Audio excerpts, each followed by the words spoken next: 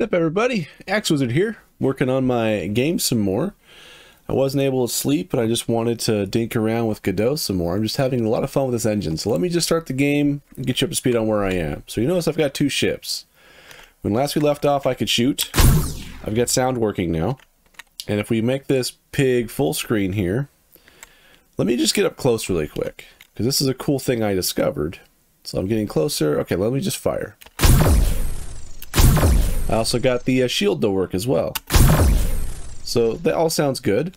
And then if we go like over here, get like the maximum distance that we can.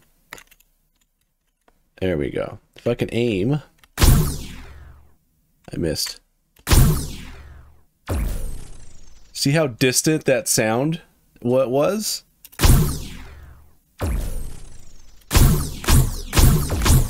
So the audio system in Godot is pretty sweet. As you can see, I'm getting closer, and you know, it's making those sounds better. The shield's working exactly how it should. There we go.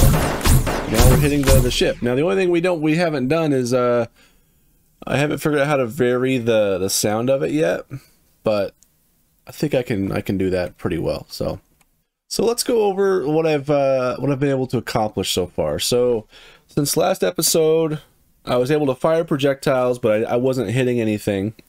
So the first thing we should probably cover is how I'm handling detecting the collisions. So first things first, on my ship scene, if we go to 2D, ship 1.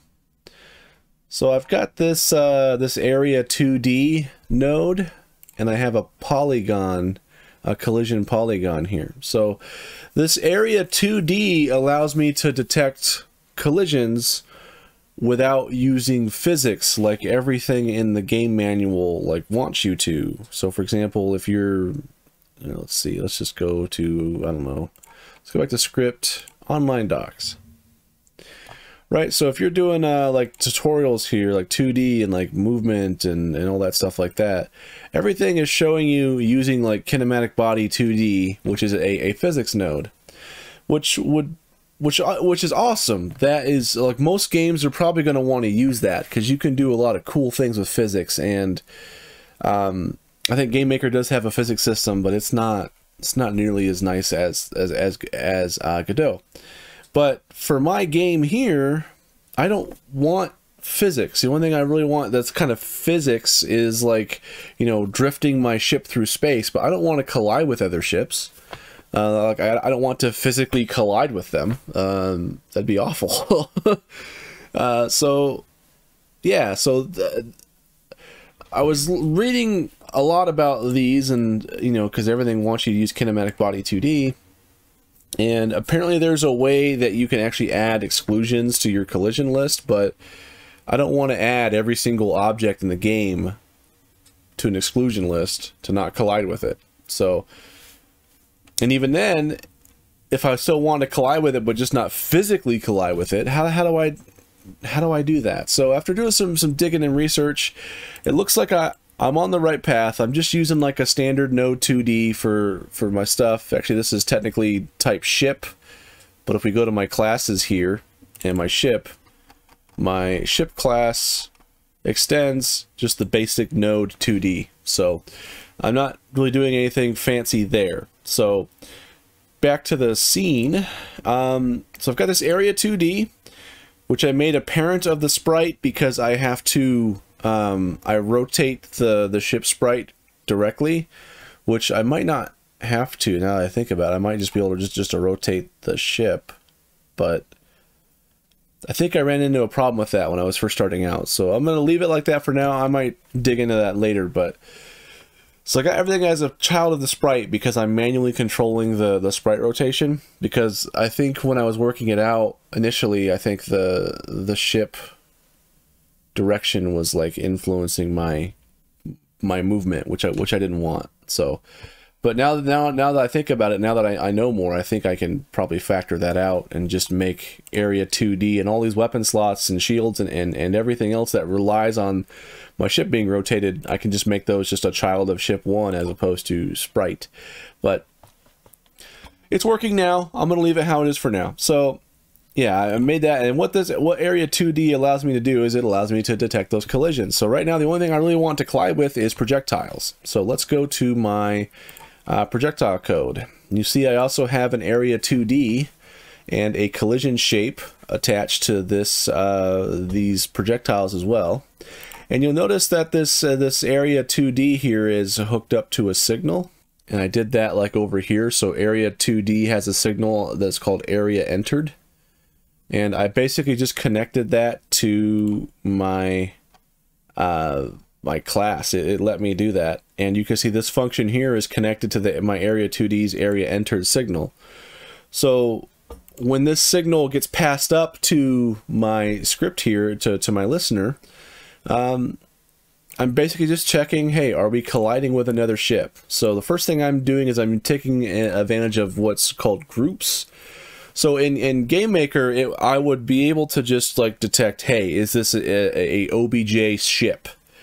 Godot doesn't do that, but what you can do is that when you create a instance, so if we go to ship here, so on this ready function here, which is kind of like the create event in Game Maker, I add ourselves to the group ships. And so now that we're part of that group is like global, it's like accessible by any node. So what I'm doing in my let's go back to projectile here. I'm just checking, hey, is the thing that we're colliding with, is its owner in the group ships? Now the cool thing about owner is that since I'm doing everything as like sort of prefab style, where I have all these different scenes. So for example, like all of my ships are going to have different scenes, but they're all using the same code, but every scene allows me to customize things specifically for each ship. So for example, how many weapon slots it has, the collision shape that it has, the size of the shield sprite, the sprite that it's actually using for the ship. All of those things are going to be ship dependent. I can't make those universal, at least without the game sucking.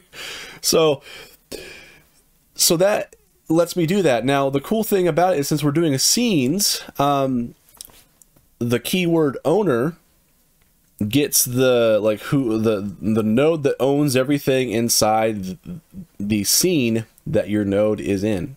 So the nice thing about that is, so on my ship scene, yeah, so we have an area 2D here. Now I might move this around. I might make this a child of ship 1 again. But since it's not a direct child, it's technically a grandchild of ship 1. I wouldn't be able to do like get parent and have that work. So get owner just gets the owner of all the nodes in this scene. So this area 2D is owned by ship 1. So that lets me do a lot of cool stuff. So what we're doing is when we collide with that, the signal passes us another area 2D of the other area that we are colliding with. So in this case, since this code is from the projectile, it's getting the area 2D that we're colliding with of the ship. So it could also be getting the other area 2D of like other projectiles as well, which is why I have logic in here that's saying, hey, is this part of group ships? If it's not a ship, then just return early. We've done everything. So next thing we need to do is, we've collided with a ship, but make sure that we're not colliding with ourselves, because I ran into a problem where I was able to shoot myself when I created the projectiles. Some of them were already in that area, and they were just doing damage to myself. So we're just saying, hey, is area owner ship owner? And what I do is I have a variable here called ship owner that I just set to type node, which encompasses like everything. So when I think it's in our weapon code here. So when we actually go to fire a projectile, we're setting the ship owner. Now, where does the weapon get the ship owner from? This is set when we're added to our ship array. So weapons are added from weapon slot. So let's go to weapon slot. So let's see here. Oh, that's part of my ship. Sorry. I forgot I haven't fixed that part yet. So what I'm doing is when the... I definitely have to fix this because this is super inefficient. Whenever I try to fire, I'm getting the weapons, which is just recursively going through all of my nodes attached to my ship and seeing if any of them are type weapon. And then I'm firing every weapon I have. So that's where we are getting that. So this get weapons function, let's see. I know I'm like setting it somewhere. Oh, right. I changed this fire weapon thing. This fire weapon method. So if we go back to weapon here, ship owner. So I probably don't even need this anymore, actually, because I have this right here. So I can just get rid of this. Cool. I forgot about that. Wait, can I? P ship owner equal ship owner. Yeah. So I can just get rid of that because I don't need that. So in my fire weapon, I'm taking that in as an argument here, and then I'm just passing that down to my projectile. So, whew. I'm glad I'm doing this video now before I get even more confused. I've been playing and like tweaking things so much that I just kind of forget where I was at. So yeah, I've got that ship owner variable, and we're just making sure that we're not colliding with ourselves. And then if we are, then just do nothing. If we are colliding with a ship, initially I was having the projectile like deal the damage. So like in GameMaker, I had the projectile like in the collision event when you were colliding with a ship. If it was on the list of baddies that should have been hit, then you're basically you're manipulating that other node's variables or that other object's variables. But in Godot, I think that's a lot less safe to do. So what I'm doing is I'm simply calling... I made a function on the ship called take damage. And what I'm doing is I'm just calling that other ship's take damage. And so this just takes in the amount of damage that it's supposed to take. And then I do my same calculations that I was kind of doing before in GameMaker, where I was saying, hey, do I have shields that should be absorbing this? If they do, then absorb the damage, reduce your shields, and then play the sound of the shield being hit. If you can absorb some of the damage, then do that, and then play the sound of the shield going down. And then if your shields are completely gone, then just play then take the full damage to your ship, and then just set the sound to play the ship hit sound. So that's what's going on there. We're going to get into the sound in just a minute. So that was how I was able to work out, you know, doing player, I guess, just collisions, like non-physics collisions, like detecting collisions. Like if I'm shooting something, does it actually do that? So it seems to be working pretty well. So I'm really happy with that. Now let's get into the sound. The sound that I just figured out. So for the sound, what I did is I just added an audio stream player 2D. Now this is really cool because there's an audio stream player, and there's also an audio stream player 2D and 3D. So 2D gives you like sort of a spatial options. So for example, I get sounds. I should crank this up because I wanted 4,000. So what 2D allows you to do is you have a max distance, and then you can also change the attenuation of how it sounds. So what this means is that, say if I have it set to 4,000, oops, I want 4,000. If I'm 2,000 distance away, or a sound is being played 2,000 distance away from me, it's going to play it like half the volume. So that gives you that really cool effect to where, you know, you have that spatial awareness. And then also, I think you have the option of like having stereo. So if you're playing with headphones, if someone's shooting you from the left, it's probably going to come in your left headphone more. That's awesome. It would be an absolute pain to implement that in GameMaker. I don't even know how I would start doing that in GameMaker.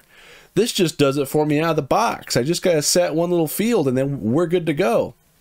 So there's a few ways that you can do it if you're just going to be working with a, you know, if you whatever node you're working on is only going to ever play one sound, then you can just set the stream, which is basically the audio that needs to play. And if since I'm doing like WAV files or whatever, I just do audio stream sample, and then I can just drag. So I imported my sounds here, and I can just like drag a sound over here, right? And then that would let me do that. But you don't have to do that if you don't want to. You can also do it with code. So I'm going to clear that out. Save. Let's go back to my ship here. Ship script. Projectile ship. So what we can do is that I'm doing a few things here. So first thing, I have an onReady variable declaration here. And I'm just declaring a variable called sound player. And it's of the type audio stream player 2D, which is right here. And it's just able to dynamically get that path since it's a child of my node. It's able to get that. Now I have to make sure that every prefab I make has this, because this is part of the ship class. And if all of my scenes don't conform to these requirements, it will crash the game. So that's why I only have one ship right now. I want to get it right, and then I can just copy and paste and make all the ship prefabs for all my scenes, and adjust all the little details that need to happen for that, and make that work. So, and then here I'm preloading some of the sounds that we're going to need. So we're going to need the sound of the shield being hit, because again, the take damage function is being called from us. Like we are executing that whenever we get hit. So we need the sound of the shield being hit, we need the sound of the shield going down, and the sound of our ship getting hit. And we're setting these as type audio stream sample, which you just saw me do here through the node editor, audio stream sample. And we're just preloading that path. And again, you can right click a resource and just go to copy path, or hit Control-Shift-C, and you can just paste that in. That way there's no typos. So I've got those down, and then when it comes time to actually call the sounds, if we go down to my take damage function here, so we're referencing my sound player variable, which is set to my audio stream player 2D. And what I'm doing is I'm calling the set stream function, and I'm just setting it to that sound shield hit, which is the audio stream that we prepared earlier. And then I'm setting it to play.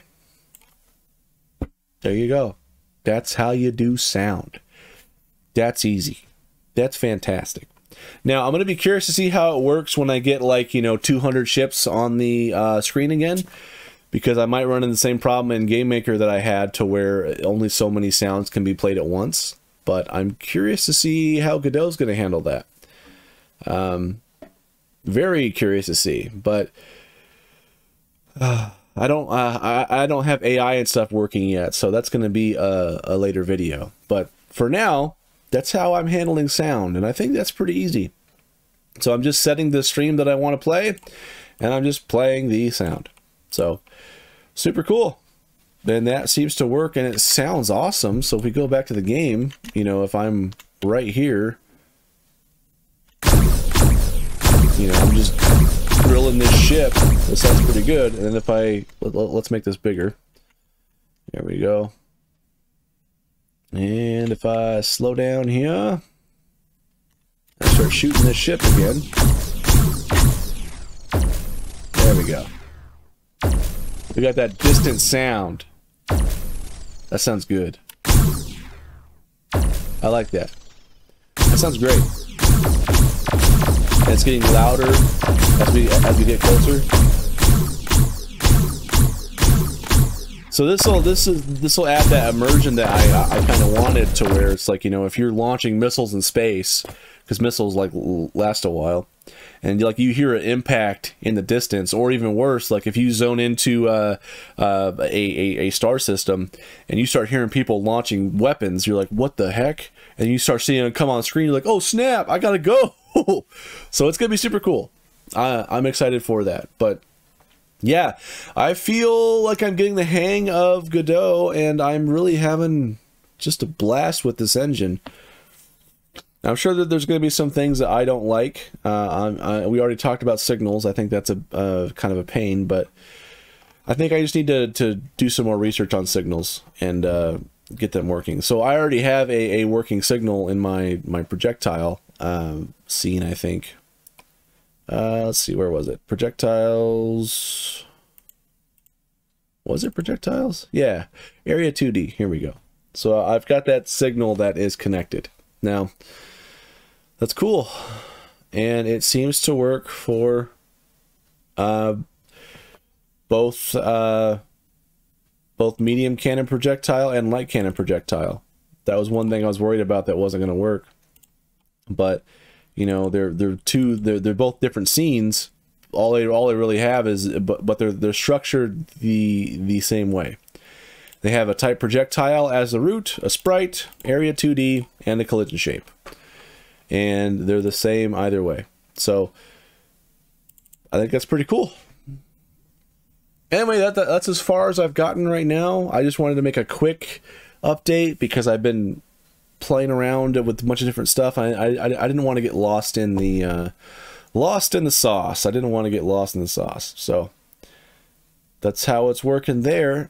Next thing I need to work on is, let's see, what else do I need to do before I start tackling like the big stuff? So we've got sounds working, we've got like projectiles being fired. Let's fire up Game Maker really quick and see where, like, what kind of stuff we're missing. All right, so I just fired up Game Maker. Let's run the game. I think it'll still run. I had a problem where I was copying some resources from it. I was like dragging and dropping from folder to folder, and I'm used to doing that to my external drive with like my videos that I upload and stuff. And well, if you're located in the same drive, it cuts, it moves it. It doesn't copy it. So I moved a bunch of assets over into Godot, and next thing I know, my game wouldn't run. So I had to add them back. But let's see. Okay, so I obviously behind the besides the obvious stuff of like more ships and variety and stuff like that and weapons, I've got a reticle for the mouse, so I can probably figure that out. I've got missiles. I need to figure those out. And then, of course, like AI and the faction system. But I'm talking about stuff I need to tackle before. Oh, and thrusters, so particles. Particles are what I need to tackle next, I think. And after looking through the particle system in Godot, I'm not even worried. So, particle system. It's so cool. Like, there's... this is fantastic. So this right here, local coordinates. Remember when I was trying to make when I had a missile trail for like my rockets, and that was working great. But the problem is when I made the change to how projectiles move to where they also take into account like ship inertia. So if my ship is drifting up, but it's pointing to the side, and it shoots a projectile, how it would work is it would fire the projectile would go here, and the ship would keep going up. And that was very weird. When in reality, it would actually take into account you would fire it, your ship would go up, and your projectile would also take that into account. And so doing that change borked how the missiles looked, because then like your missiles flying here, but then like your trail's coming out this way from the side, it looks stupid. With this local coordinates, that won't matter. It'll just whatever direction I want it to face, which will be, you know, the opposite way the missile is like facing, the actual sprite's facing. Bam. So that solves that problem there. So I could add missile trail back in when I couldn't do that with Game Maker. Not without extreme like extreme meddling to make it work how I wanted to. This just has it built in. Fantastic. So, and generating particles is also a lot easier, whereas in Game Maker I had to go here in the code. Let me try to zoom in on this trash so you can see. So if we go to our scripts and we go to particle control, You know, I'm setting up this huge particle system. I'm setting up 2 particle systems for top and bottom. I'm setting up particle emitters for top and bottom. And I'm setting up missile explosion. And this is where I'm setting up a particle type. And then I'm setting all these things manually. And every time I wanted to see this work, I had to run it. I had to run the game in order to actually do it. Well, in Godot, if you want to play with particles, the scene will actually play the particle effect for you, so you can just do it in real time.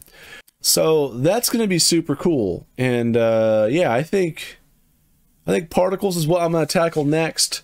So particles, getting a cursor working, and then particles. So I probably also need to work out the rocket projectile, because that works a little bit different than the standard basic projectiles. So yeah, I'll probably work on that next, and we'll see how it works. But I'm pretty confident I can get it working, and pretty quick too. Like, honestly, since last episode, I've maybe only spent an hour, and I was able to figure out collisions, which was something I was really worried about. And not only that, as a bonus, I got my shield working, and I also got sound working too. I think all those were like different episodes on their own in Game Maker. But yeah.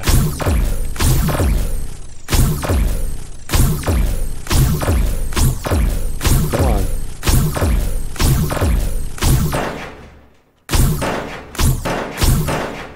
So I think one thing I do notice is that I think the audio player can only play one sound at one time. So what's happening is I was listening for the shield to go down, but it went straight from shield impact to ship impact, and I think it's because, you know, it got hit by 3 bullets at the same time.